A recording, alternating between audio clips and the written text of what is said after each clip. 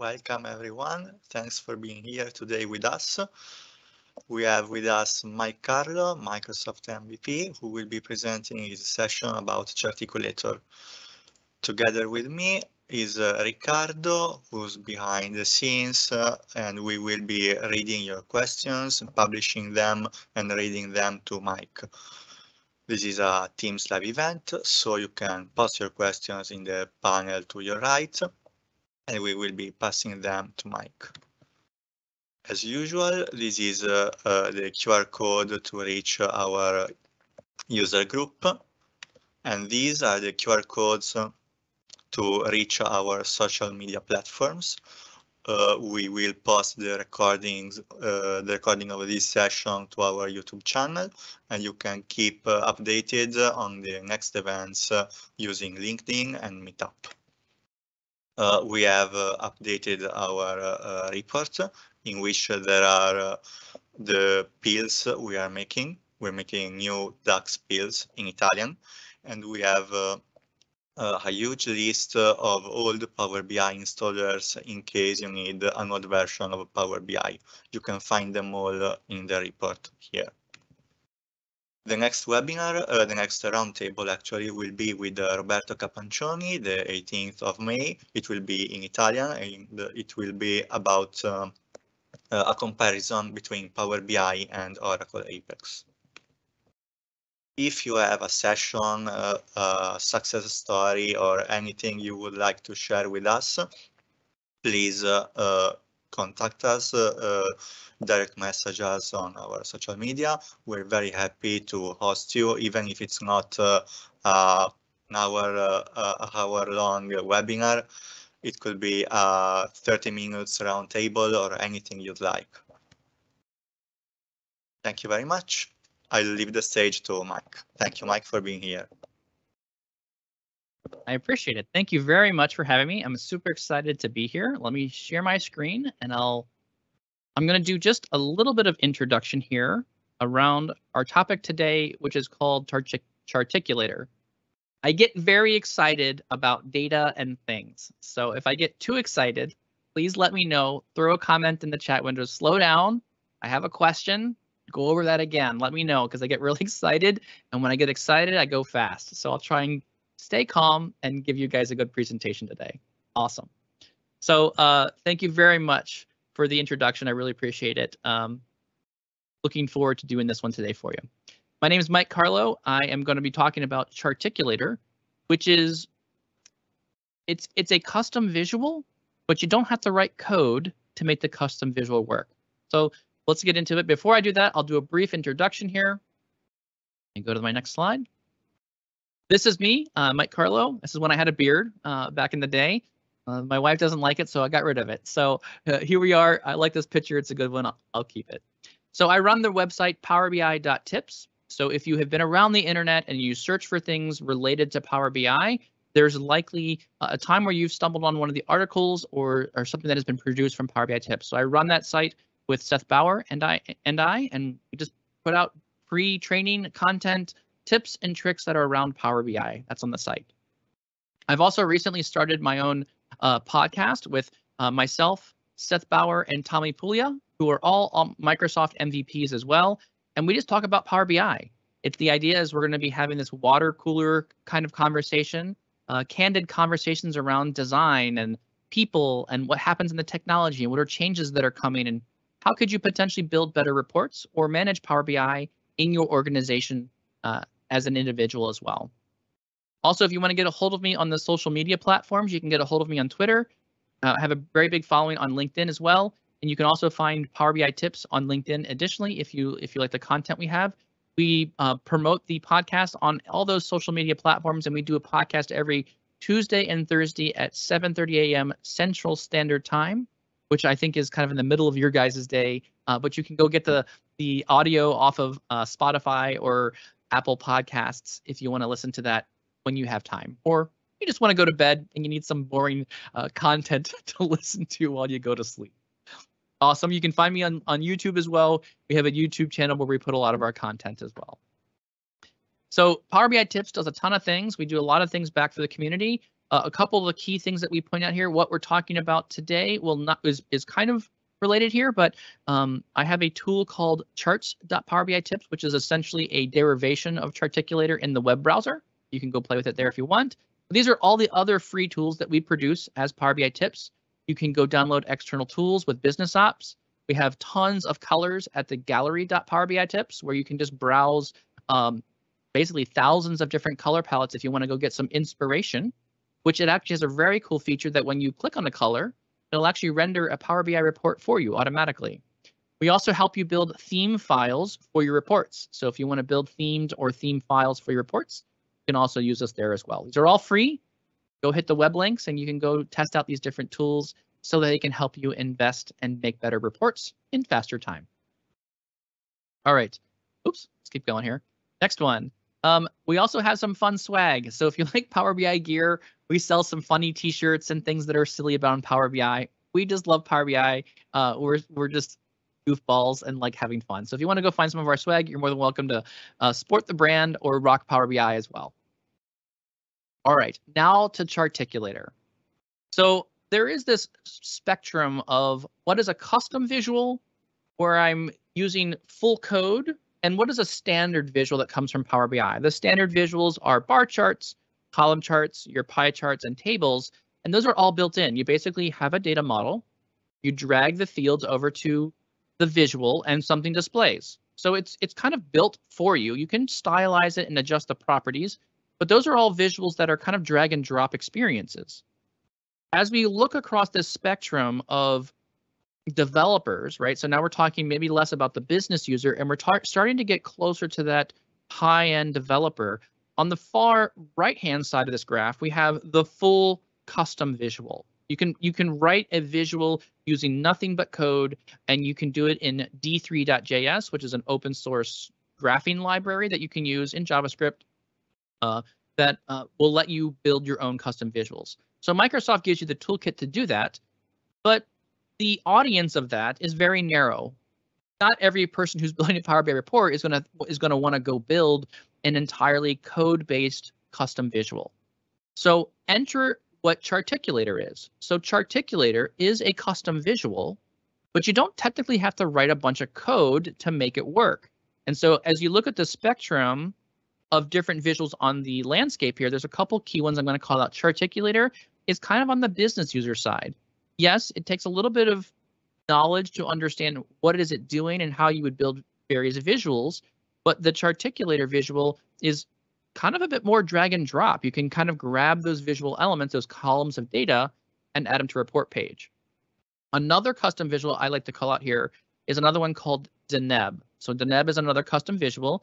It uses the Vega and Vega Lite libraries, but in the Deneb visual, you're not writing straight code for every single data point on the chart. You're actually using JavaScript to define a graphical language. So it's a bit more flexible than Charticulator, but it comes with more code writing. And then, if we go really far on the spectrum here, we have R and Python, where you can build also visuals in R and Python directly in Power BI Desktop as well. So there's libraries that you can use like ggplot or Plotly inside the R and Python libraries to give yourself more ability to build custom things in Power BI.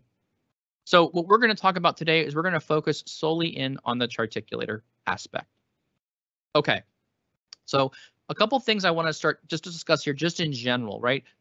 When we build visuals with Power BI Desktop, there's this concept of we just drag fields to a visual and the visual automatically displays information for us. We really don't have to think about the positioning of the bars or how big they are or how tall. We can kind of just drag the fields and the visual knows what to graph for us automatically. It makes that experience a little simpler.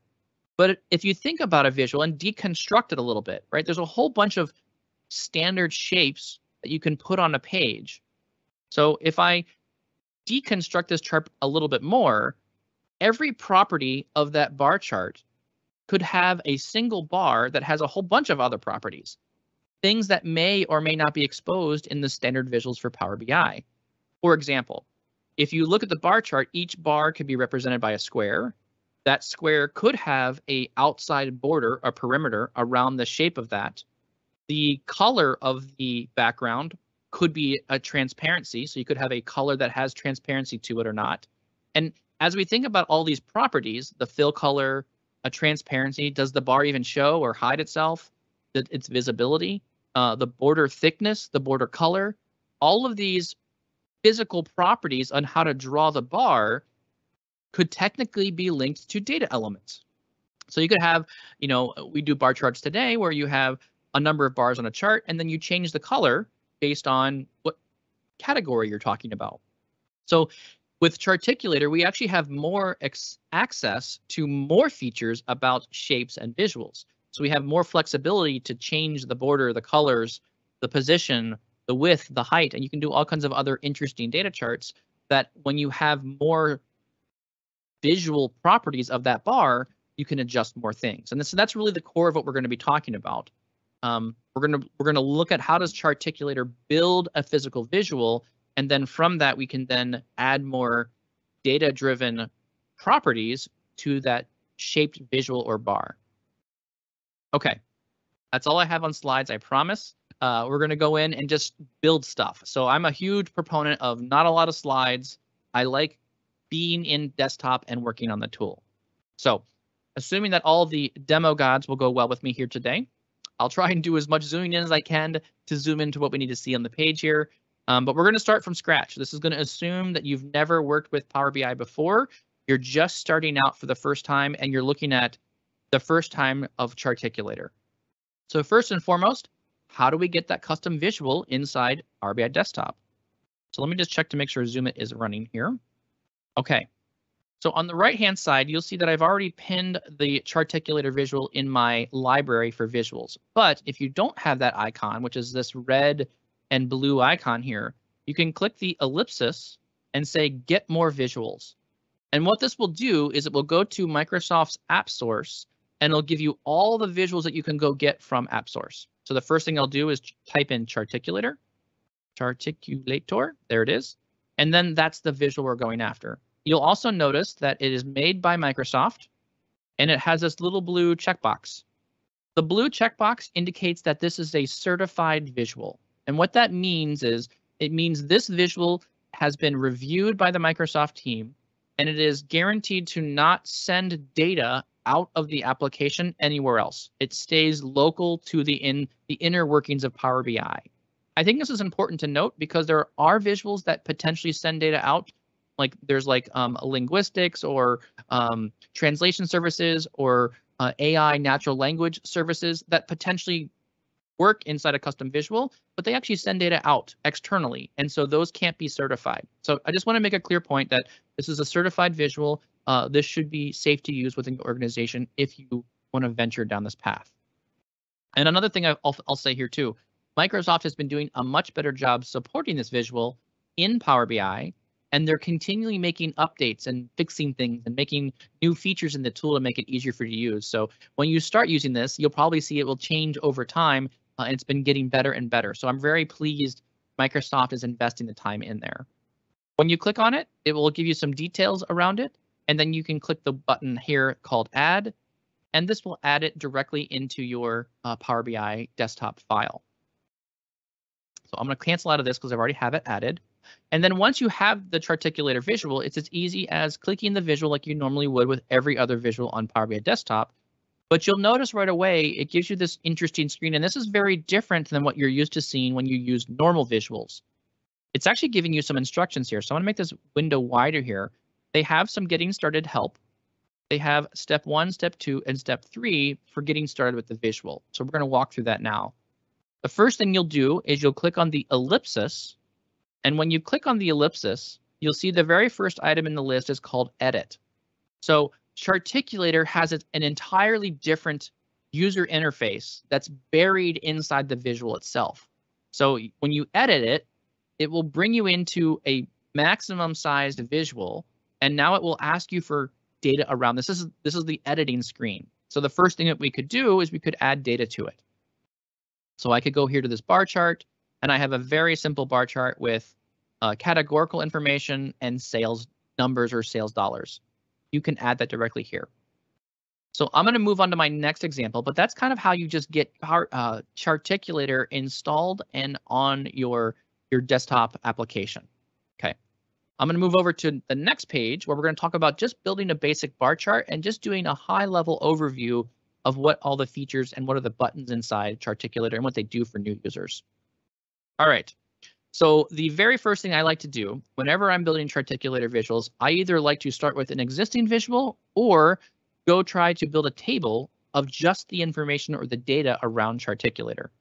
You'll see over here on the right-hand side, I have country, and then I have the average of sales.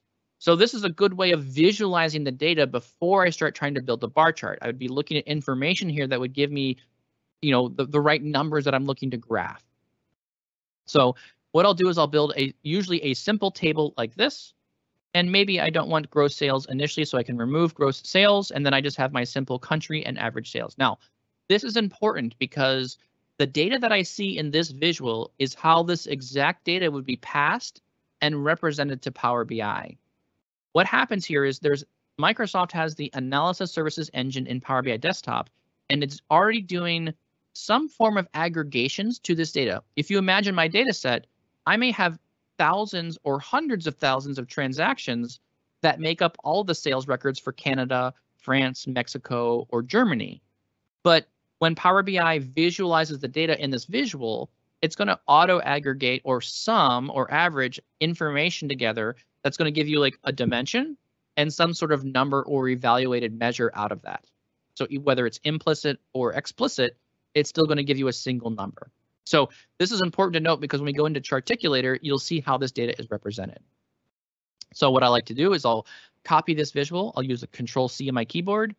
I'll click on the report page and click Control-V.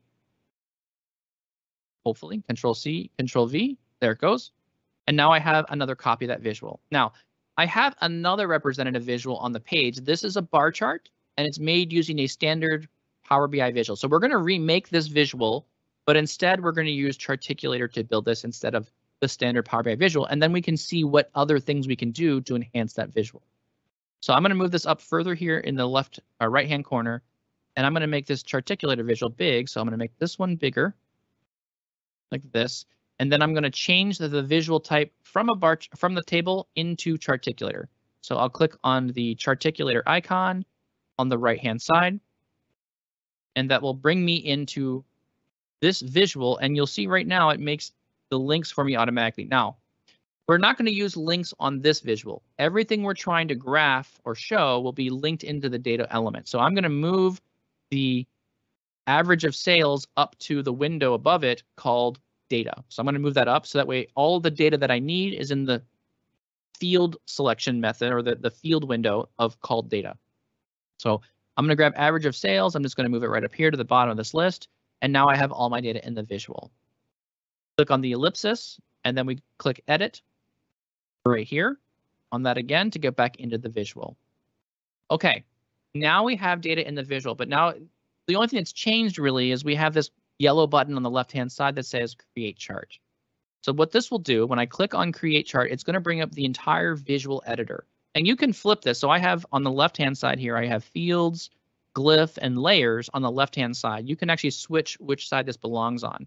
I like keeping it on the left side because it makes me feel like this is different than Power BI because all the data fields are on the right-hand side and all my visual editing things are on the left-hand side.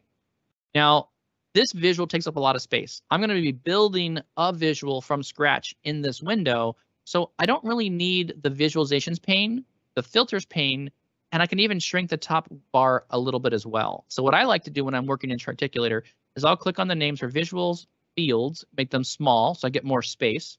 And then there's a little tiny caret on the bottom here where I can minimize the top ribbon and make it a little bit smaller. So I'll click that little minimize ribbon, and that makes all the top part of the visuals go a little bit smaller. It gives me more space to work with because I have a lot of things on the page here. Okay.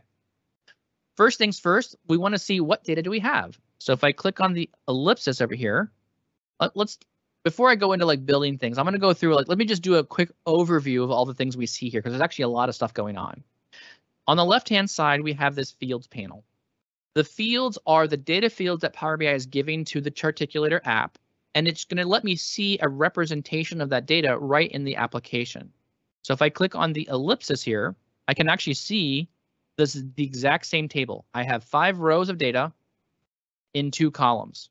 That's exactly what I saw on the table when I was designing in Power BI Desktop.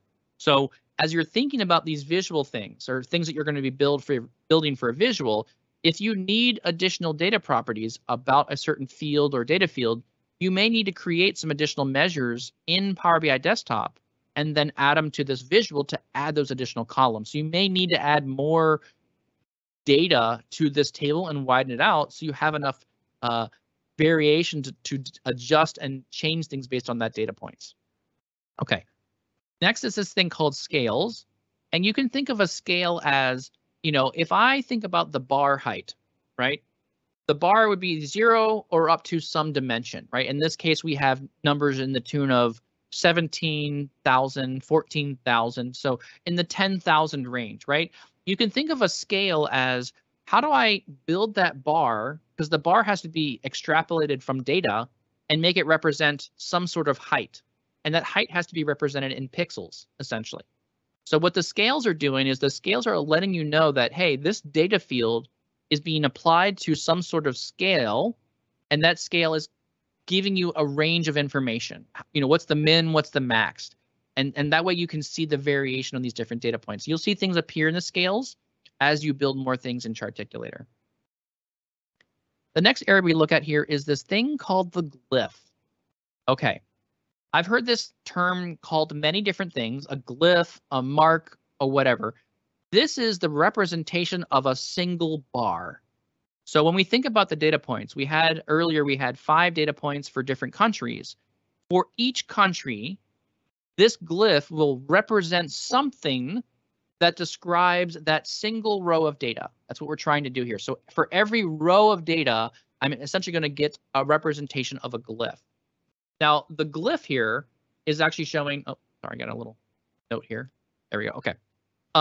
So the glyph is actually showing, like, you know, if we put a bar in here, if we put text, if we put a number in here, all of those visual elements would be represented for each row of data. Another thing we use fairly frequently is sometimes we'll make multiple glyphs. So we pair this thing around glyphs. We can have multiple versions of these things or multiple visual representations of data. Next is this thing called the layers. You can think of this as like pieces of paper. Again, this is not a concept that's very well described or articulated in Power BI Desktop. This is a little bit of a different theory or mindset. So everything you bring to the report canvas or this visual canvas is thought of as in layers. And so the top layer is the item on the top of the list. And if you want to adjust the layers, you can actually rearrange elements by moving them around this list. So this is an ordered list of how things are stacking on top of each other. So if you make a circle and a dot and they overlap, and you want to un-overlap that, you'd have to like rearrange the layers so it sits on top of another one. If you use visual programs like Adobe or Figma or other visual programs, even like Visio, possibly even like, you know, PowerPoint to some degree, right? You have this concept of like bring things to the front to the top layer. For every single object or every single thing you create on the report page or the visual page here, I guess is what you would call it. For everything on the visual, every single thing has settings, and all those settings are different depending on what you select. That's what's in the attribute. All the attributes are all the describing features or settings or properties of whatever you've selected. Moving across the top here, we have this tool ribbon bar at the top here. And I'm going to just not go through every single one of these. I'm going to pick out the key ones that I use very often. The first one here on the left-hand side is called links. This is where you can link 2 visual elements together and actually draw a line between them. So this is how you would draw a line chart potentially here. The next one is legends. The middle one here is called legends. I don't use legends very often. It's just not something I use very frequently. So that's just a style element that I don't regularly use. The next one is guides. Okay. Guides are cool, and they definitely help you orient yourself on the page. There's a couple different styles of guides. If I open this menu up, you'll see there are multiple guides in here. A guide in the Y direction, and you can think of this as a dotted line or as something that goes on forever. It will always be in that plane of information, and they have an X guide as well. I don't use guides very often in the X and Y. However, I use these array guides. So these are guides where I can set a start point and an end point, and then this guide equally divides something into multiple segments. And that could be done in the X direction or the Y direction. So you'll see right here on my report page, immediately I selected the plot segment, and this is where the graphics would go for the glyphs. If I zoom in here, you'll notice there's some of these things like dotted lines here, and this dotted line over here in the middle. And then you'll notice this little green mark here. There's a little green circle. What this is doing, all the dotted lines on the page, these are your guides. And the guides you have on the page right now, with the middle of the page, or in the middle of the horizontal middle of the visual, those you can't remove. They're always there, and you can't adjust them. So if I go in here and I actually adjust the report chart, I can actually adjust it, and I can actually grab the entire report visual, and I can adjust the size of the report canvas. Now, by me doing that, you can see that it's adjusting those lines, and those dotted lines are adjusting with whatever the size of the visual is doing. Those do not change. Now, you can adjust how close they are to the edge when I click on the plot segment or the report page. Down here at the bottom part, you have these things called margins. So if I want to adjust the distance, let's see if I can draw this out correctly. If I want to adjust the distance from here to here, if I want to adjust that number, right now that's set to 10 pixels right now. So that's 10 pixels for the margin. I can make that smaller by going, I can go to the line. I can either just drag the line smaller like here, or I can go down to the actual chart margins and just adjusting that. So I can say 10. So I can then adjust those different widths or dimensions, and I can move those guides further away from the edge of the visual. You may use this on occasion for when you're having like text or text values that appear on your chart. So I'll change all of these to 10 so we can see how that works. 10, 10, 10, and 10. Okay, and that just adjusts those elements. Another thing that I'll point out here is we're now talking about the next section called plot segments. There's a 2D region and a line plot segment. Okay, what does this mean? 2D is like your bar chart, right? I have an X and a Y axis. I need to take a categorical value, my country, put it on the X axis, and then I want to put a bar underneath that data point. And then on the Y axis, I would draw the height of that bar. So that's what a 2D region really is. It's basically X and Y plots.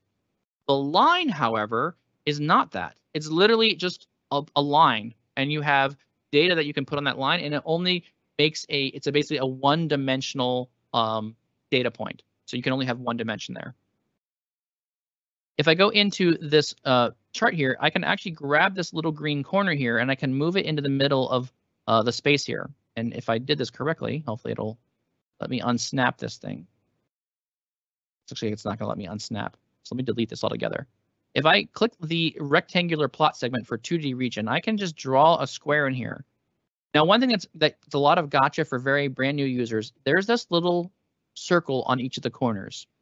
A circle that is white with no color means it's undefined, meaning if this visual changes in size, it's not going to link that stretching of the plot segment to the report, the visual canvas, right? So there's no definition to that corner. So if you see things with circles that are white, you have a problem. You really don't want anything that you build to have those undefined corners if you can help it. So what you can do instead is you can grab that corner and you drag it, and then when you see if I'm dragging it here, everything in this area turns orange. The orange means it's going to snap that corner into a position that is defined. It has definition now. So if I snap that in here, let's go over here to the corner. It now snaps it green, meaning that that corner has now definition. It knows where to size it properly. In the bottom corner here, I can also do the same thing. I can grab that corner. I can drag it here to the bottom right-hand corner, and that's now snapped together. All the corners are now green for this plot segment. Now, when I adjust my report size, or the visual size here, I'm sorry, it keeps adjusting with everything else, which is kind of cool. You can also do really interesting things here as well. I talked earlier about those guides. I can put a guide here in the X direction. I can make my guide go from here to here, and then I can increase the number of divisions in that guide. So these are lines that don't show up in the visual, but they help me orient objects there. So now I can take my visual and then I can snap my visual to any one of these guides. And now I can make the visual a portion of a whole. So now I can start subdividing my visual. And this gets really cool if you want to put 2 visuals or 3 visuals all in the same visual together. So if you're using the same data multiple times, you can now graph 3 or 4 visuals at the same time.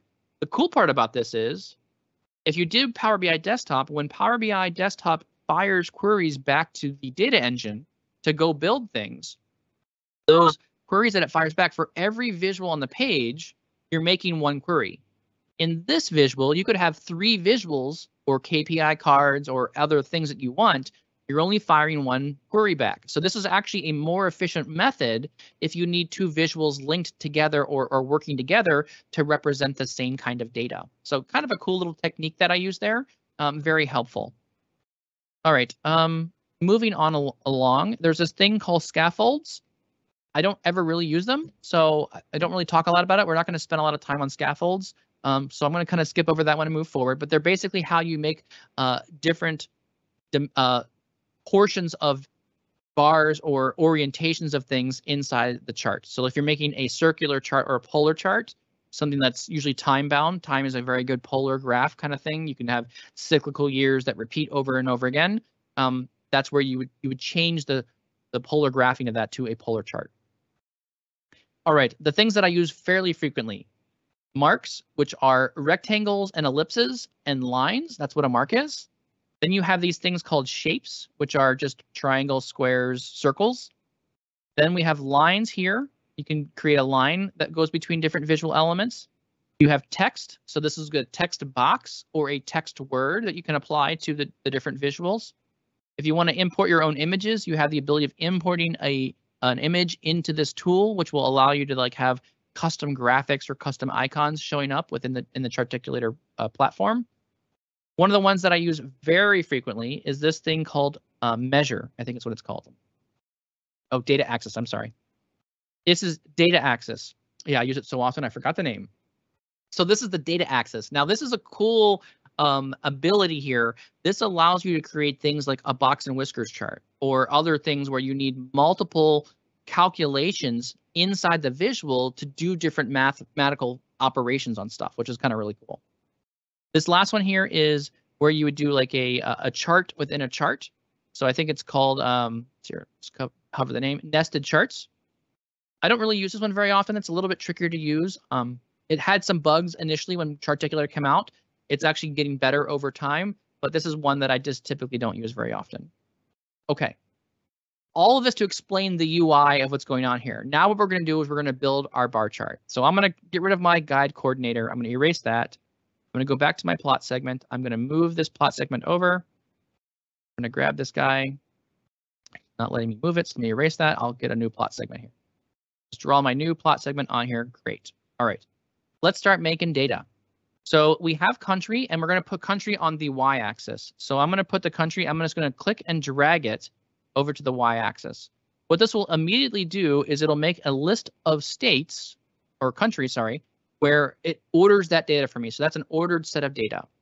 Now what I can do is I can pop this glyph out, because you can actually move these windows around a little bit. I'm going to build a glyph. So for each state, what is the representation of data? So here's my little area chart here. This is how the glyph is going to be built. So now what I can do is I can go back up here to my marks, grab a rectangle, and I can grab my rectangle and just draw the rectangle inside this glyph. Now, I haven't bound any data elements to the width of this bar. So when I look at the report, I get all these bars with the exact same length, which makes sense because I haven't taken any data and said, okay, what is the length of the bar? What is the property of the length of the bar? What does that mean? How does that match the rest of the data set here? So now what I can do is I can grab the average of sales and I can add that to the width of the bar. And what you'll notice now is each of the glyphs are now scaling appropriately. So this is where the scales come into play here. You see that I have the shape.width. So the full scale of the bar goes all the way to the end of the chart because that's the number with the largest value. And then all other bars are scaled off of that maximum size. So they all shrink a little bit because they're not as large as that main bar. So that's how we build the chart there. Now, okay, great. You repeated what you built in Power BI. Whoop-de-doo. Well, let's do things we can't do in Power BI with this bar chart. Let's enhance it a bit further. So inside this glyph, let's add some more information about what's going on in the data bars. We can actually grab the item here for text, and I can go here in the very middle, and I'm zooming in here, right here to the very base of the bar, and I'm going to put a text box right there. So I'm going to put a little text box right here. And then you'll see that there's a little text box. There's a little green anchor where the text box lives. And then the text is right below it. Well, I can move that text box around or rotate it or do any kind of fun things I want there. So I'm going to grab that text box. I'm going to move it here towards the end of the bar. And you'll see that it's black on blue, which is not my favorite combination of colors. We probably want to make it a little bit better looking. So now what we can do next is grab the text and we go down here to the style options for the text. And let's change that to white. So we now have nice text that pops out. Now, the text is just saying text on every single one of these. So if I minimize this really quick here, you can see it just says text, text, text, text, text, because we don't have any data that has been bound to what that field property is. So if I open this back up, now what we'll do is we'll add the country. Oops, I lost my bar here. Let's go back over here to the end. There we go. I'll add my country back to the text value. So now I can bind that data field to the actual value of what it's listed. So now we've saved some space to some degree. We've been able to take the words and move them onto the bar itself. You can't do that in Power BI. Next, we're going to do is, well, we now don't really need this extra line of text here on the end. We can kind of get rid of that. So what we can do now is we can go back to our plot segment. We can go down to our x-axis, and we can not make that visible. Or sorry, y-axis. I apologize. Y-axis we want to go to. And we want to say we don't want to see the y-axis anymore. So we'll go to the y-axis, wherever that is here, y-axis categorical, and we'll make it not visible and then turn that off because we already have the data points here. Now, other data points, let's go a little bit further with this. Maybe we want the total value of that bar. So now what I can also do is grab text again, and on the other end of the bar chart, I can grab a text field. And until recently, I think an update was made from Power BI Desktop, you couldn't even put the data label at the end of the bar. And you can do some interesting things where you can do some math in here if you wanted to have it on the inside or the outside. Like you can do some interesting, cool things around this data bar that will make that text dynamically sit at the end of that bar. Next, I'll take the average of sales. I'll add it to the text box here. And now I have my average of sales. But it doesn't look so good. We don't have any formatting. So we have the ability to fix that. So I'm going to move this back in. I'm going to minimize the glyph here. I'll go down to the attributes for this next text box. And first thing we'll do is we'll change the color to white because I don't want it to be ugly black. And next what we'll do is we're going to change the formatting here. So in this formula bar, and this is probably the least amount of code you can do in Charticulator, what this is doing is it's defining a specification of what is the value that it's doing. So it's taking an average of sales, which in our case, we have one row per country. So it's just the same value that we have. And then we have this other portion at the end here where we can actually look at how the data is being formatted. So it's 0.1 float is what that tells me. So I can go in there and I can add a comma in front of it, which will then change it to commas. And then I can put 0 there. So I don't want any float values. So now I can add a comma in front of each one of those. And if I want to go even further with that, I can actually add a $sign in front of this. That will let me see a $sign. Inside the formatting here, so I get in the right spot. There we go. So now I'm able to add the $sign in front of each of those things with a comma, and then have it have a 0 float decimal. So it's the decimal's gone. You could do other things in here too, where you could have like in thousands or millions. You can also do other abbreviations on top of this as well that can help you continually enhance the formatting of it. Okay. The last thing I want to do here around this bar chart is, okay, this looks good. Let's make it a bit more colorful because it's going to match our other chart that we have in Power BI. So I like to use these things, like they call them like a rainbow chart, like each bar gets a single color. But I like using these bar charts because they can interact with the rest of the visuals on the page. So if I click on a bar of a color, I may have other visual elements on the page that are also colored the same way.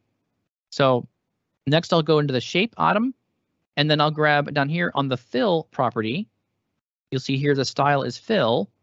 I'll grab the country column and I'll add that and drag that to the fill area. And when I do that, it now changes the colors of all the bars to match the styling of Power BI Desktop. So looks good to me now. Last thing I'll do is I'll hit the save icon up here in the upper left-hand corner. And by hitting save and going back to the report, it now builds. Yeah, no problem. Now I have my chart. Someone has asked, what happens if the label is longer than the bar? Will it be truncated? Yes. No, so you have to be careful about this one. So if the label's longer than the bar, and what I can do here to some degree, I think I can shrink this down a little bit. As it shrinks, it will just make messiness. So it'll make a mess. So it's not smart enough to know how long that text is and how big the text needs to be, but you can control the text size by data points. You could actually make that a variable that you could adjust as well. So when you are clicking on multiple data elements, this also clicks just like you would on desktop. The only downside I see here is you'll notice that how Power BI Desktop picks its color ranges of Mexico is blue.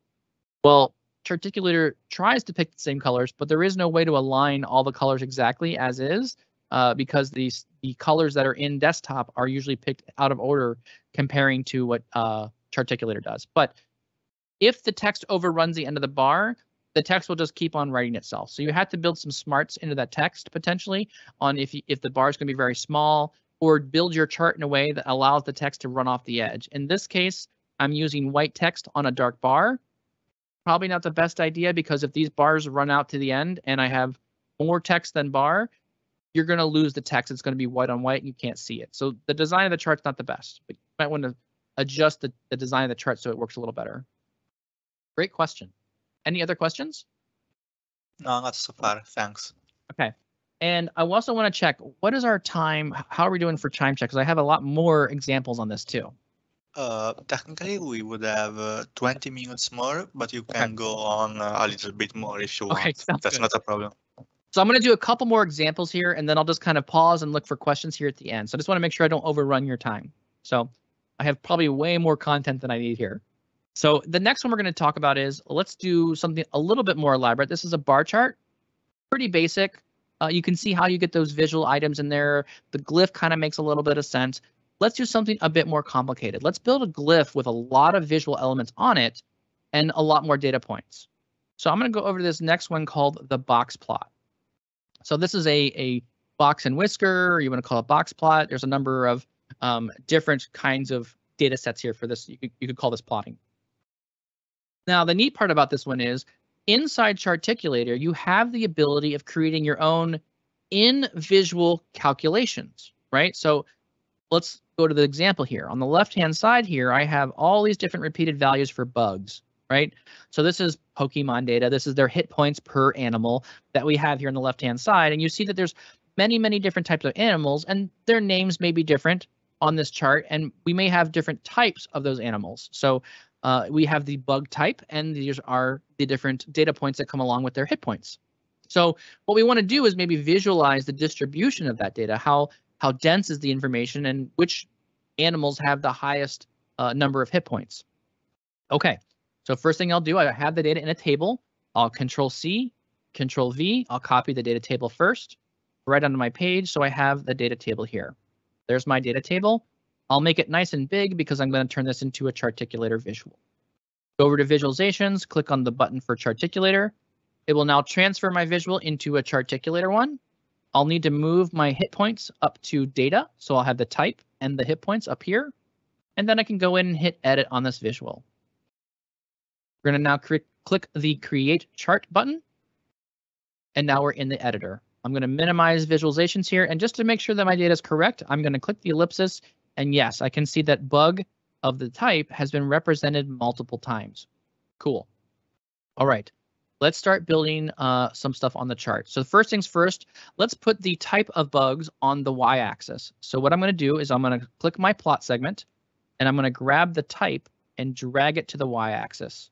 And you'll notice that even though I have many, many records for bugs, it's trying to auto-aggregate all of the different categories into one group. So now I know that these are all the bug animals in that particular category. With this now, I have a whole bunch of visual items here. So this is my visual. This is the bar chart here. And if I click in the chart here, you'll notice, hopefully, there is these different properties of the chart. I can stack things in the X direction, meaning up and down, or I can stack them in the Y direction, longwise. So if I change this from stack X to stack Y, we're going to now build things in a long version of this. So it's going to stack the data in the Y direction. And this is where basically what we did is we changed the scaffolding here. The scaffolding doesn't start at the X and build up. We're now going to build at the Y axis and build out. Okay, so I'm going to make this glyph thing much larger here because it's now much smaller for us to work with. See if I can make this bigger now. There we go. Make that larger. And if I zoom in here, wow, this is really narrow. Let me adjust this a bit here. That's a bit too narrow for us to work with here. So what I can do here, if I want to minimize this glyph, I can take this chart because I have so many different data elements. If I take the chart and make it narrower like this, it will actually change how the glyph looks. And hopefully, still really not enough. Let me go do one more thing here. What I'm going to do is I want to make this larger so it's easier to see. I'm going to go over here to this one. You don't have to do this typically, but I'm going to filter this thing here. I'm going to do this. I'm going to apply a filter to this data table here. Filter by categories. All right, good. So clear this. I'm just going to pick 2 categories. Let's see if that does. Does that make my bar chart bigger? No, it doesn't. Okay. What I'm going to do then is I'm going to take this off of that x-axis. So I'm going to go back to my plot segment here real quick. I'm going to remove this type here, and hopefully that makes my glyph a little larger. Yeah, it's a little bit big. Okay, this will work for now. Okay, we'll add that back in later. But for now, I'm going to build this thing. So the next thing we're going to use here is a new feature called this data axis. The data axis is really important. This allows me to take multiple data points, basically make calculated values that are all relative to each other. So the data axis, when I click the button, I have to start somewhere. So I start here. This is where the 0 value would be, the lowest value. And then I drag it to the other end where the highest value would be. And so it makes basically a measuring stick that I can apply data to. Pretty cool. Now, if I take the hit points and add that to the data axis, what it will do is it'll create an aggregation for me. And there's a data expression here at the very bottom where it says, oops, generally get rid of some of these things here so you can see at the very bottom here. It's saying the data expression is the average of the hit points. So now I can create other data points. So if I add it again for a second time, you're going to see it's going to say average twice. So what I need to do to build a box and whisker chart is I need a minimum value of all the data points inside the bug grouping. So if I say minimum, and then change this to, let's add another one here. Let's add another hit points here. Do another one here, a third one. And we'll go to the maximum. And what this should do is it should start adding. It's very hard to see because they're all actually all on top of each other here. I need to get it to add something else here. Hold on. Put this type back here. Let's go back to the glyph. Why is it doing that? It should be redrawing that. Let's go back here to the hit points here. Add another one. Don't know what it's having an issue. So let me try that again. Let me erase that data axis. Go back to adding another data axis there again. So I'll add my data axis back. Starting at the left-hand side, going all the way to the right. I'll add my here, assign that there. Okay, that looks good. I added it there again. Okay, I have my average hit points, good. Another one. Good, 1, 2, 3, 4, and 5. Okay. Now my expression should be minimum.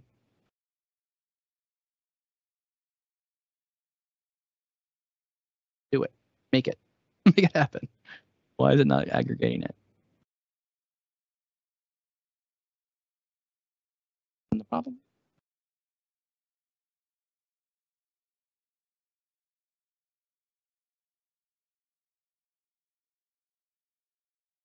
it's being all kinds of weird right now. This is a bug. Interesting. Funny that I'm working on bug things right now and it's having issues. Awesome. All right, I want average and I want minimum.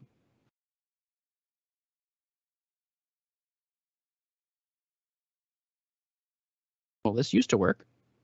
Doesn't seem to work right now. Let me check my other visual here. So I have the cake that I baked earlier. So I have another visual here that has the visual working. So let me see what's going on here. Let me edit this real quick here, and we'll double check what's going on. Bin, quartile, average, max. Yeah, it looks the same stuff. Data access. And look at that. It's the same stuff. All right, let me try it one more time. I'm going to go back to the visual here. Maybe for some reason I screwed something up. So let me go back to my box plot. Let me just delete this real quick. Maybe I did something wrong by getting it started here. So let's grab my chart. That, drop it in here. I'm going to add one more data field just to make sure it's doing what it should be doing. For each animal, I have an ID. So what I'm going to also pass into this is an ID value. So the idea is for each value, whether it's a type 1 or the different types of bugs, each numerical value has a unique record. So I'm going to add this number in here just to make sure that I have uniqueness per row of data. So let's try that. Maybe I missed it. That it is summing the ID, the chart? It shouldn't matter the sum of the ID, I think. I think it's the fact that it's doing the average of the same data point over and over again, which is what I didn't want it to do. So let's try this again. Oops, I don't want it in links. I need to put this up here, and that needs to be up here. Okay, good. So I've got all of my data, and it's repeating rows. Okay, good. That looks great. Grab my type, drop it on the y-axis. Grab my data axis. We'll drop it on my glyph here. Pop this out.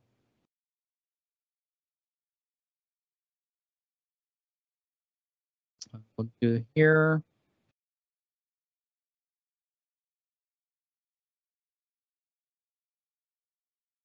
Drag that up here to like this.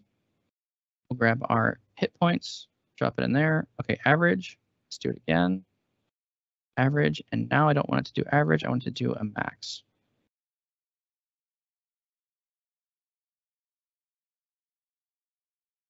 Must be grouping by something here. Hold on. Data, general, average, data access, plot segment. I don't want any grouping. Data's first. Something has changed here, and I've missed it.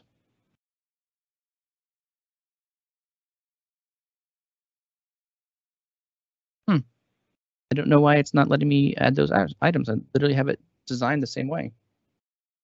Categorical, numerical, categorical. All right, I'm gonna give it one more good college try here, and if not, we'll move on, and I'll just show you the final solution on what it should do, because for whatever reason, the version I'm using, I've got a bug in there somewhere. All right, I'm gonna go try a glyph from scratch. We're gonna design our little bar chart. We'll take our data access, we'll erase that.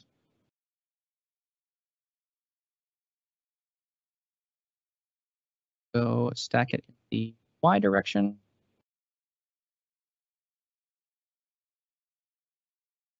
We'll make our glyph go from data access from the start to the finish. Add our hit points to the data access.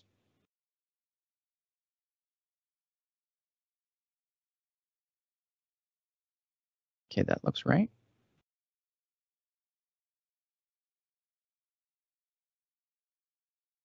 I want another one. Another one.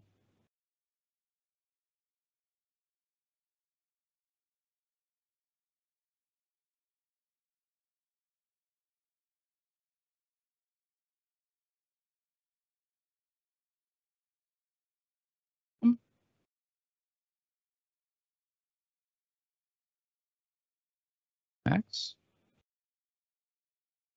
Okay. Well, I have clearly done something wrong in here, and it will not draw my different data. But what it should do is it should separate these different values. And maybe I'll just throw something on here. Maybe another mark on here would help. So I'll just grab another mark, drop a little bar in there, and it will not pull those points apart. Okay. Bummer. And I want that visible on first.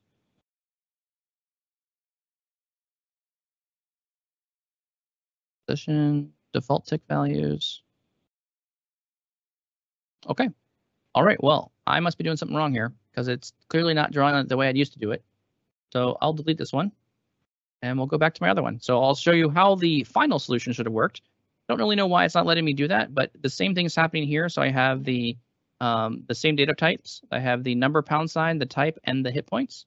And if I edit this one, you could see what should happen is when I pop this out and we actually look at these different visuals, on this one, we actually have the multiple data points. See how there's minimum, quartile, average, and quantile here. All of these different data points on the data axis should allow you to grab and draw multiple elements on that data axis. So you should be able to have multiple data expressions here that has the minimum, the maximum, the average, and the quartile. So all of these data points basically draws these data elements on this line chart. And if I turn it on so it's visible, I guess, okay.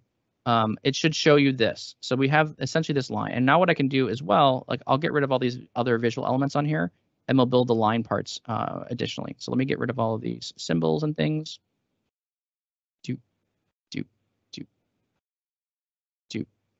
All right, good. All right. So assuming my other step worked correctly, we would have this.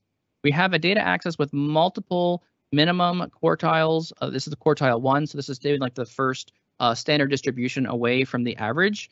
You have the average or the mean, the quartile 3, which is 2 standard deviations on the other side, and then the max values as well. So once we have these data points on this, you'll see that there's also a guide added here. So on the far left-hand side, I made a guide because I want to divide this thing in various segments. And you can increase the number of those guides to a higher amount. So we can say instead of just having 3 items, we could go up to 4. And what this will allow me to do is now that I have the data points all lined out on a line chart, on the line basically, I can now draw things. So let's build the whisker and the box plotter. So the first thing I'll do is I'll grab a line, and I'm going to start here at the minimum value, and I'll draw my line across here like this. So that's the minimum of the whisker. And then I'll draw the other end of the whisker at the other end of the box plot. I'll go to the maximum value, and I'll draw that across here.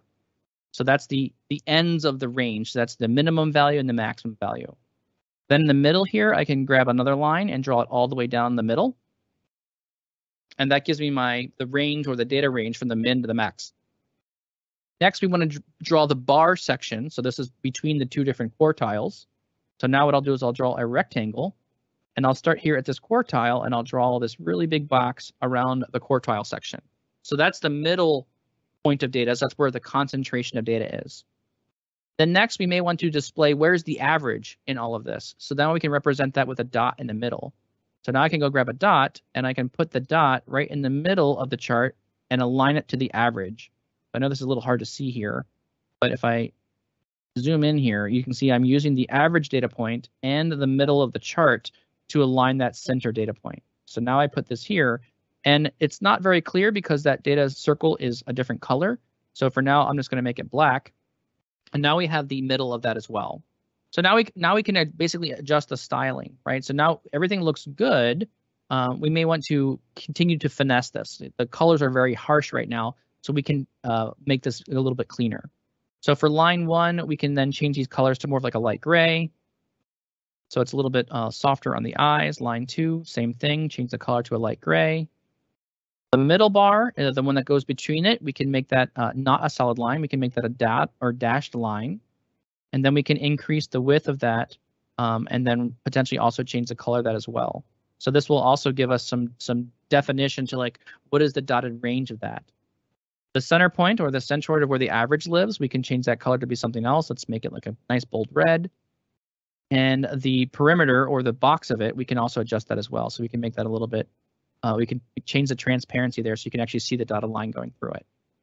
So that's now basically the creation of your box plot. You can then minimize this now because now we have all the data elements drawn on the page. And so now we have all these different elements on the page. And the final thing we may want to do is we may want to add the name of each animal on here. So let me grab a text box and we'll put that here at the very end and add a little text wing right there. And we'll grab the type of that animal and put it on the end. So now you can see that we have the box plot working out. Actually, I don't like that dotted line. It's a little bit too faint if you ask me. So I'll make it a dashed line. Yeah, something like that. That looks a little better. There you go. So now we have a box and whisker plot, and we're able to take those different data types and add them to the axis so it actually draws those different data points for us. And these are all intra-visual calculations. So the only thing that's being sent to this visual is one large table, and the min and the max are being calculated for each individual category. So if I hit save now and go back to the report, now we have our box and whisker plots for all the different animals. Sorry about that confusion there on that little step. It should work. You should be able to drag like I did. You should be able to drag something over there, but for whatever reason, my version of Charticulator or something I was doing there was incorrect. But this is how it should ultimately look when you're done with the box and whisker plot. Okay. I'm going to just show you, I know we're running out of time, we're getting close in time here. So I want to just show you a couple other things you can do here. And then I'll point out some other areas where you can learn more about Charticulator, and you can go get templates that you can go use in your own visuals. So here's another one where we have links between different data points. So this is what the final chart can look like. And I'll just tell you how this is represented. So this is another chart that we built. This is actually on my YouTube channel as well, so you can see how I built this chart. So the left-hand side is we're doing a couple different things. We have a scatter plot down below, and I have two bar charts on either side. Okay, so the data point for each individual dot, this dot links to a line that matches the height of that bar. So what this is doing is it's drawing a line between each of these bars and putting whiskers to the data points. So if I go in here and edit this, I'm going to turn off a couple of things so you can see kind of how it was built.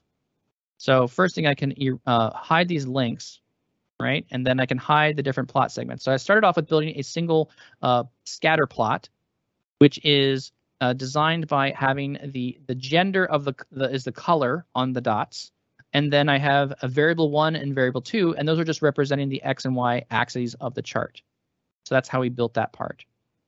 Then I can turn on these other areas. So then I built a bar chart. So I actually made a brand new plotted glyph over here that has a bar chart on it. And then I was able to order this and filter it by the different genders. So I filtered this to be only the female gender in here. And then what I was able to do is I'm able to add to that a link. And then the linking item is here. It's this option up here where you can grab two different plot segments by holding the control key or shift key. And now you can graph, okay, from plot segment number 1 to plot segment number 2, how do you make all those wispy lines attach? One thing I'll note here is if you want to draw two different charts like I did here in this visual, you actually need two different glyphs. So the glyph on the scatter chart on the bottom here is a single data point. It's just a dot on a page. That's it. The glyph, when you make another plot segment, you need to create the glyph first and then create the plot segment to put on top of it. So you're actually doing two glyphs, one for each plot segment. And the order of which you develop that is you have to first start the glyph, then create the plot segment, and then start the second glyph, and then add the plot segment. So that way you can get two different visual graphical types there. So if I turn these all back on, now you can see we have this chart of these bars or ordered bars that are now filtering down to the visual. And if I go back to the report here, let's not save, I'll just use the old one here. The cool thing about this is you can actually adjust this, and if you wanted to select different things, if I go to this data table here, everything is interactive. All the stuff that works with Charticulator works with the visual here. So if I bring a slicer on the page here, and then I go into the gender data that we have here for sample data, and I go here and I say, let's grab all the variable 1s. And I can now adjust this, and will now update the chart, and it will start filtering down information. And so I can dynamically adjust the chart and see what values we're looking at. So you can see that I'm changing the range of those data points. And as I go really far down here, you can see that each one of these data points actually do in fact match that single data point. So I can actually see that it's attaching to that one data point all the way over here. Just kind of another really fun way of doing this thing. People are very creative with their visuals and what they want to build. You could even filter this whole thing by male or female if you wanted. So I could do another slicer for gender and then just pick all the female data points, and it would just show me that, or all the male data points and show me that too. So it's kind of a really interesting way of graphing different things where you can add a lot more flavor and texture to this. This is actually a YouTube video on my YouTube channel for Charticulator. I'll go find the link here and try and drop that in here in a minute. Okay, so this is another kind of cool visual. The last one I want to just show you very quickly here is this is another visual, a Charticulator template. So I have a GitHub repo that I put out all of the templates that I've been building on or working on. You can go to github.com powerbi.tips/Charticulator templates. And if you go there, you can find a visual named chord chart. So I've already added some data fields to this visual. I have data in the data range, and I have this thing called links. So a linked range is where I have a data, basically it's a relationship between data points. So Power BI, when it builds a data set for you, it can only build one big table of data. It really can't build two tables of data and then link them together. That's really what's required for a chord chart. So what we do here with this one is we actually grab all the different data fields, and the links items are where I'm creating data, the source and target. So it's actually giving me data that tells me how to make the relationship between different portions of the chords. Again, there's a YouTube video on this one as well. So if I go in here and click edit, I can import a template, and I already have the chord chart template from the Git repo on my desktop. And when I open it, it'll then allow me to map the data between what I have and what's in the visual. So because this is the visual I built previously, everything's mapped up nice and easy. You can find the ID is mapped to the ID. And when I save the mapping, it auto builds me the entire chart. So I don't have to build any of this. This is saved already, and I can just use this information. So this is the chart, and then I can hit back to report, and it will let me save it. And now this is my chord chart. And then as I click on different elements here, I can see the travel, or this is basically a chart that is showing trade movements between different countries. So we can see which companies that are getting materials from China, where our country is sending data or sending information, or basically a cargo shipping to China or from the United States. And so you can kind of click on these different things and see this really interesting chart. But in order to make these little rings, right, the rings portion here, these guys, these all come from that links information. And it's kind of tricky. And it's the trick of this one is when you're doing this, you need to use the very specific wording of source ID and target ID.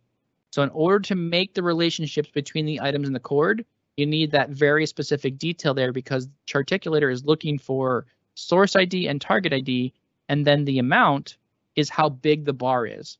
So if you look over here, the thickness of some of these bars, some of these guys are wispy thin, the thickness comes from the amount.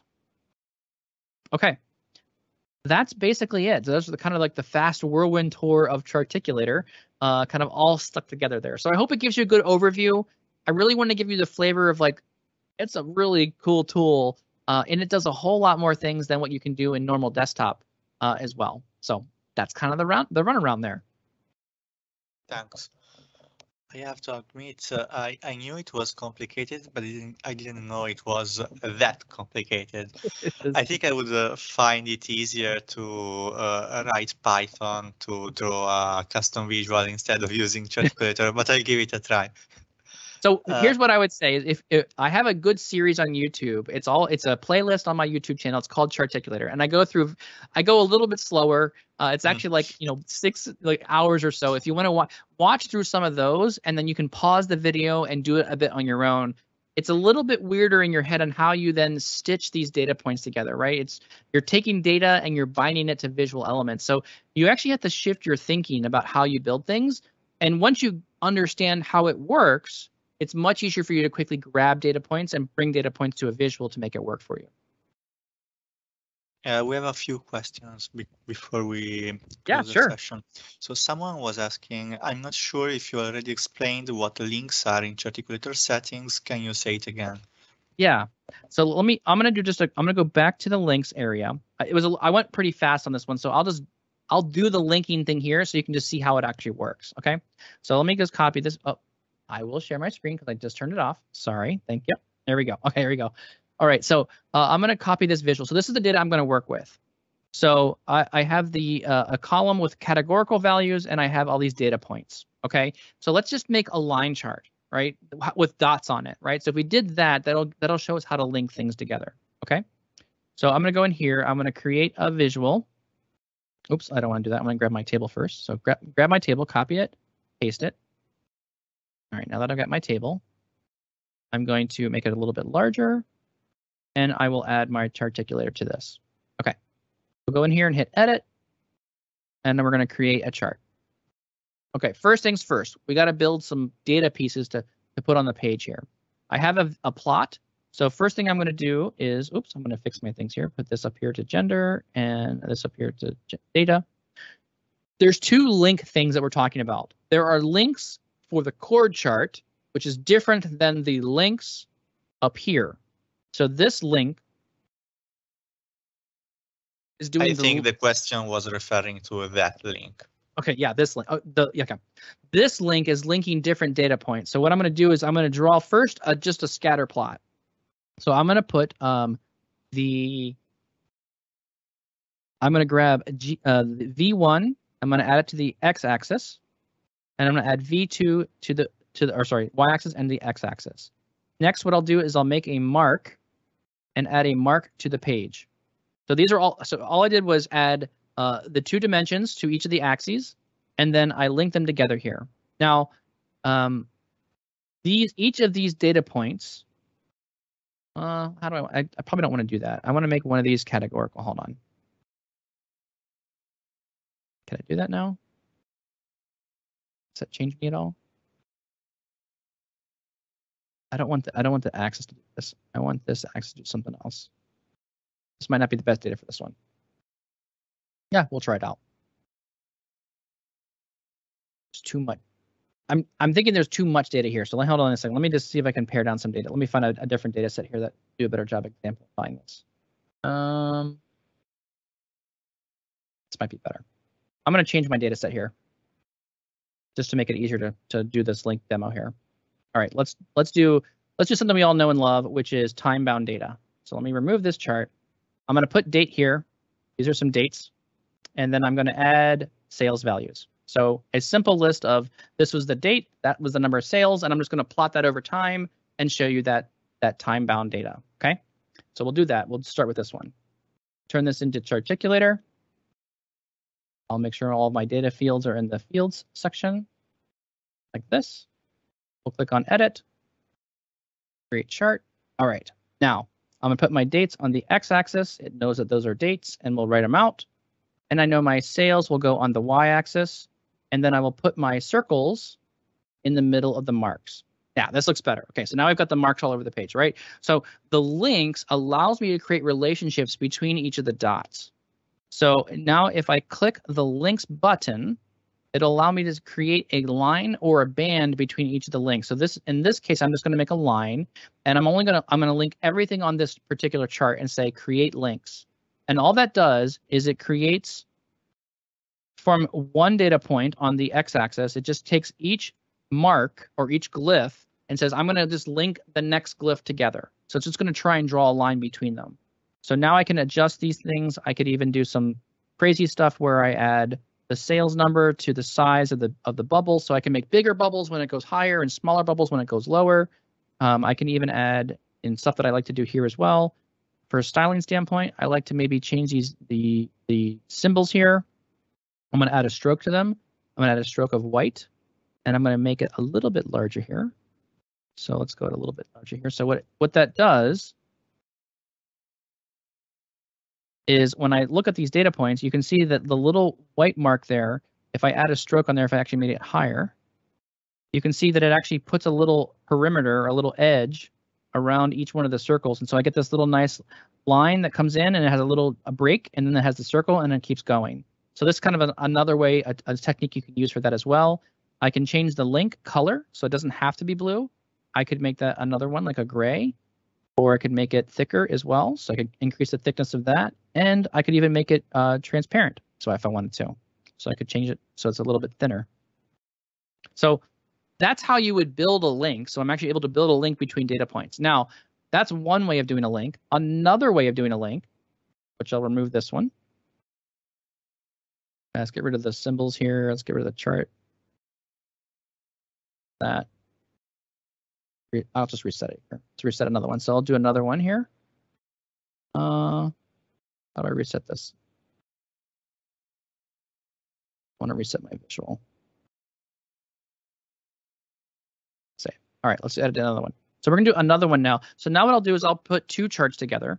And so now you can actually create links between different charts.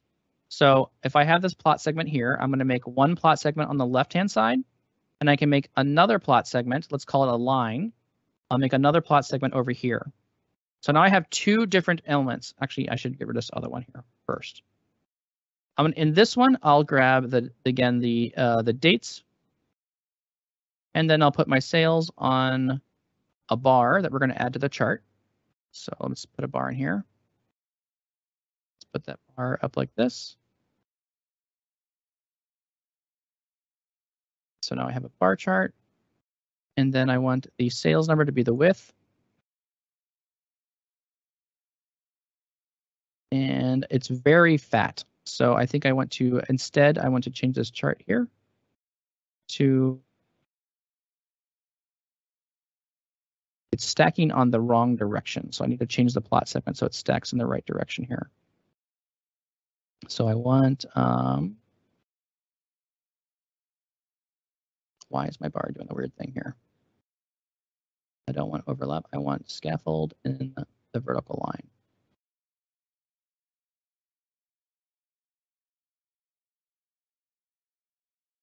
Somehow I've boogered this up again. Try that again. Here, we want our dates stacking in the X direction. Left, bottom. Yeah, stack in the Y. Okay, that's what I wanted. Okay, now I've got that. Now I can drag my mark. There. Now I can add my dates. Perfect. And then I can get my sales. Okay, I did it out of order. Okay, those are my bars. So what I can do now is I can make another plot segment. So if I want another segment of plotting, I could add a little plus box here. And then I can add another plot segment. And this will let me graph something else on the page. And I may want, in this case, I may want to add another square or something like that. So if I'll add a square to this, this is going to make individual blocks here. And I'm going to make the width of these blocks a specific height. Let's go with a height. Let's go with 10 pixels. So now each of these bars are a specific height. And then I can also add data to that and make the width different. So now I have like a tornado kind of plot. So what I may want to do is I may want to join the data between the two different plot types. So now what I can do is I can click the links item again, and now it will ask me to join these two different plot segments. And then instead of using a line this time, I'm going to use the band feature.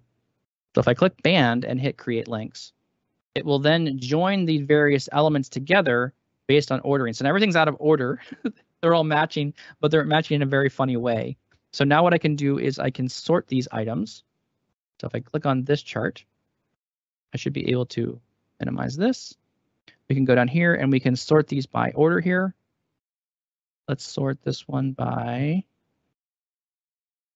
not filter. So many settings in here. Alignment. Where's my order by?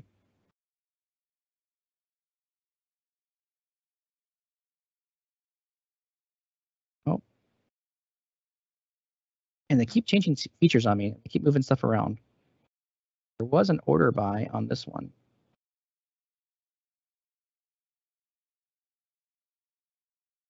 Left, middle. Nope, I don't want middle. I want it to be in left. I don't want packing. I want it to sort.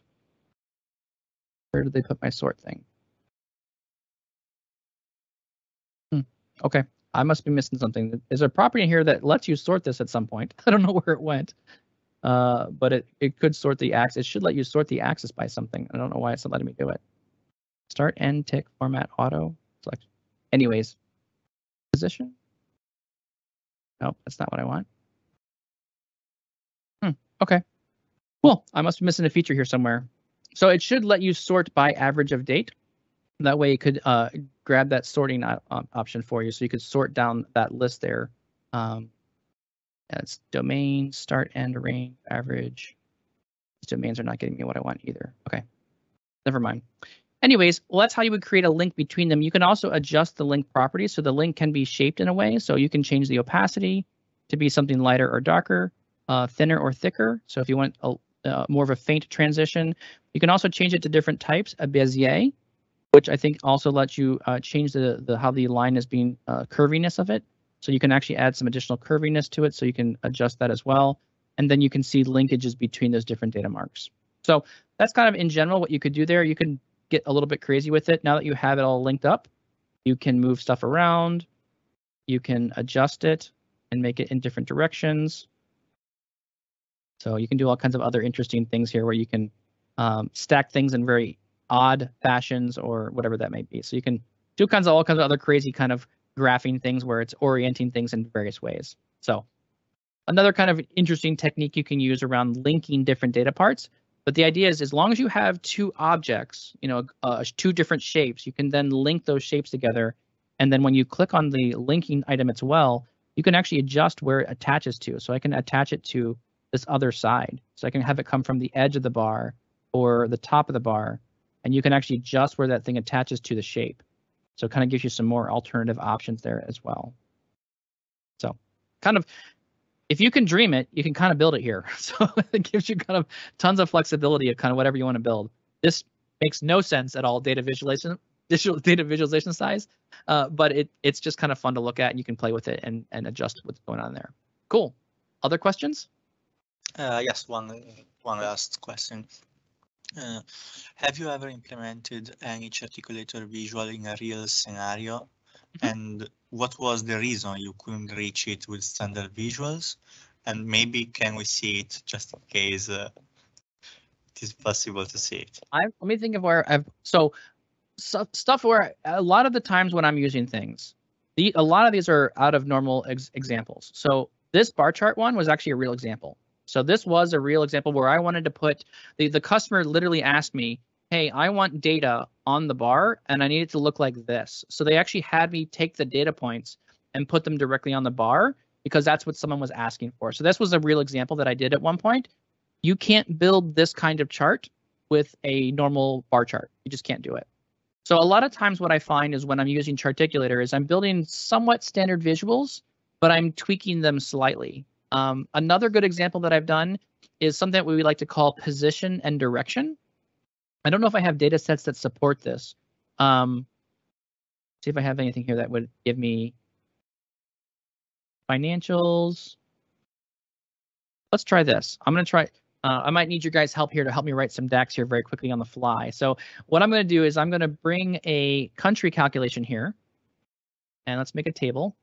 So this is the concept of position and direction is very relevant when you're talking about what is impacting my business. And so if I bring a country here and I bring in sales, and then I want to maybe do like a percent change, right? A percent change calculation on this.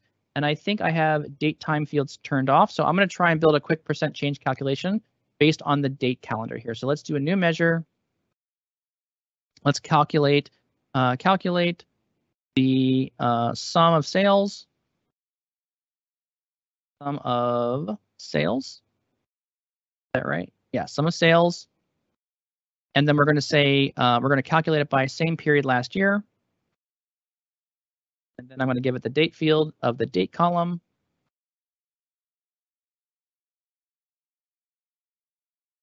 Financials date. Let's see if this will actually calculate. And I missed a parenthesis here. All right. So let's see if this is going to give me what I want. Okay, good. Okay, so that's the same period last year. Let's do a new measure here. Year to date. Calculate. Oh, actually, I can do year to date, right? Total year to date. Sales. Bar chart, financials, sales. Okay. And then we need to send it a list of dates.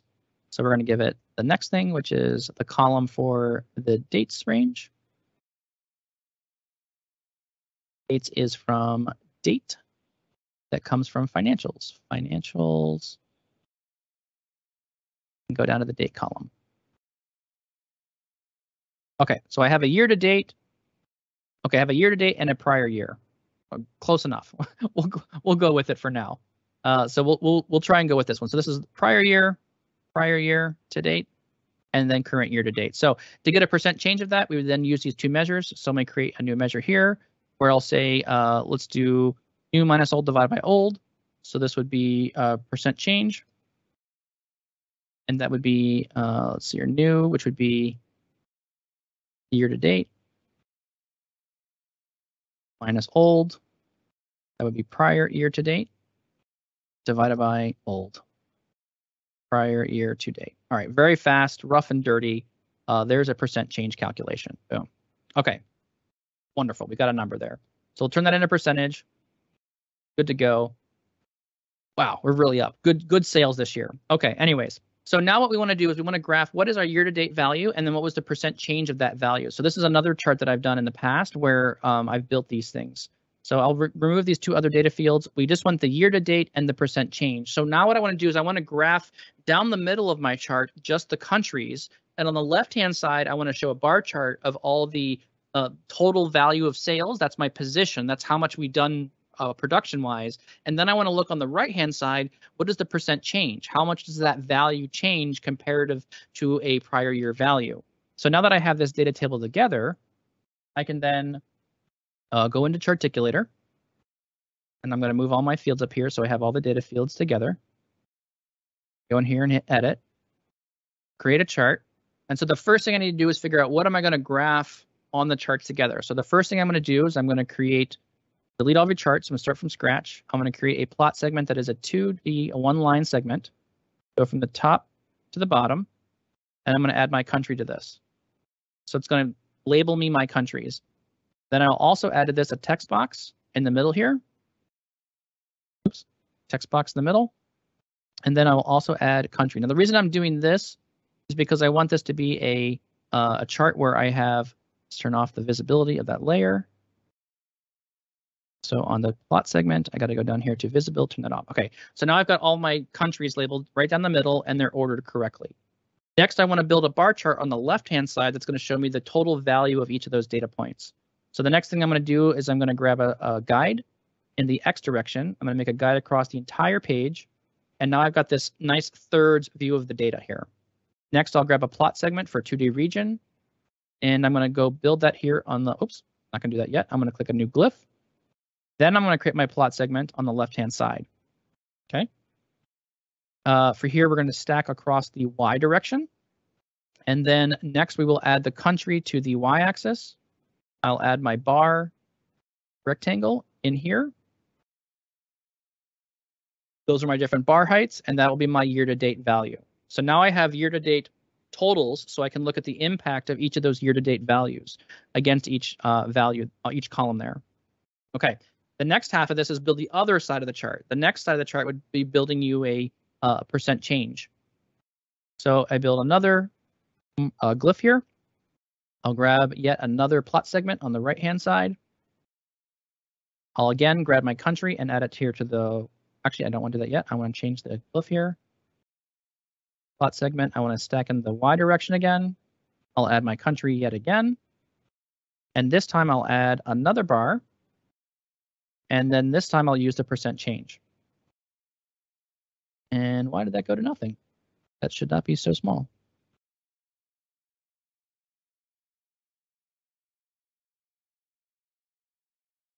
Oh, my demos are just not happy today.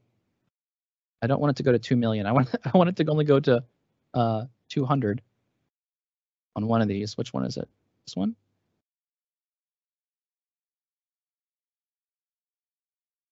All right, I did something wrong on my glyphs here. Try that again. I made a new glyph. Glyph 1, glyph 2. Yep, glyph. Good. This one should be year to date. This one should be percent change. Doggone it. Why is this thing giving me all kinds of problems today? I'm so sorry. This is so silly. It should not be giving all these issues. All right, let's go back to my chart here. Glyph number 2, grab my bar, drop it in there. Year to date. Oh, nope. Not on the Y-axis. I need to put that on the bar.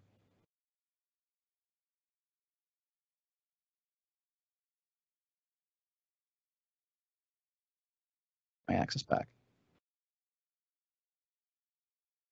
Minimize this. Erase the data point there on the y-axis. Plot segment 2. Data general line. Oh, there it is. First country. X-axis is year-to-date. There you go. Erase that. So I want to go back to my glyph, add my year-to-date. Should give me my bar height. What the heck?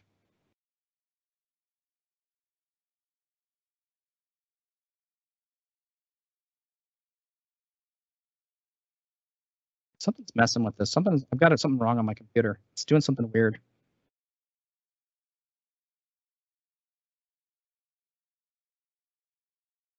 It's not acting like I expect it to. Sorry about that. Let me try one more time. Here.